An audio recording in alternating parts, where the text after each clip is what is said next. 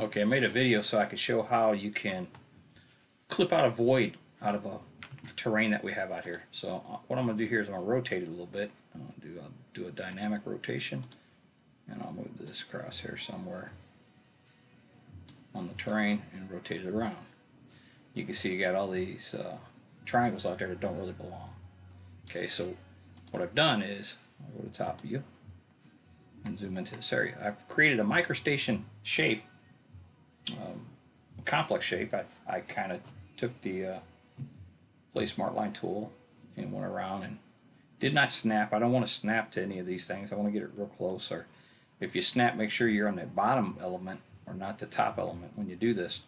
And I'll just throw just a complex shape out there anyway, just even this to show you how it works. But again, I want to turn off my snaps, because if I have them on, what will happen is it will, and I could get close in there, it will grab that elevation, and we don't want that. So if it goes straight up to the top, then it causes an issue. So here's a shape out here. Just like I did here, I drew one around the outside of this, as you can see, to cover that area that we want to clip out. But for the example, I'm going to use this just to show you it's the same thing. So you just place a shape out here, and then what you're going to do is you're going to go over to this tool in the terrain modeling tools. If I can find the right tool. It is the Add Features tool. So third set of tools down, second tool over, Add Features. So I'll do both of those shapes. What you do is you select the tool and then select the terrain model. So anywhere on the terrain model, you're hovering over, you just select it. Now it says Locate Element to Add. I'll do this one, and I'll do that one. I don't know if it did both. Okay, it's got them both now.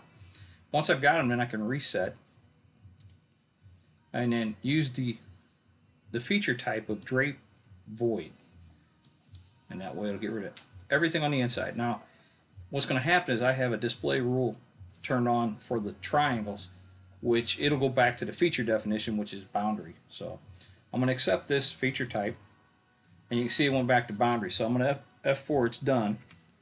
Clear out my tool, or hit the element selection tool. And we'll go back to my terrain and go to properties, and I'm going to turn on my triangles. And you'll notice that it clipped out wherever my shapes were. Now the cool thing about this is when I rotate it, I'll just pick some kind of point. Of course, you got to turn your snaps back on for that. So I grab a good place in there. Come on.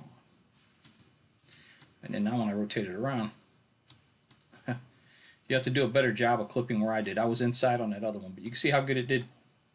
On this one, it didn't do too bad. It should clip straight down. So what I would do on that shape over here is I would extend it out a little further, so you got the inside terrain to actually, I guess, draw to. So that's a way to do this with the terrain. And I could have went out further and got all this other stuff. I just was trying to throw something in there kind of close and easy. Or simply, you got any questions on this, give me a yell.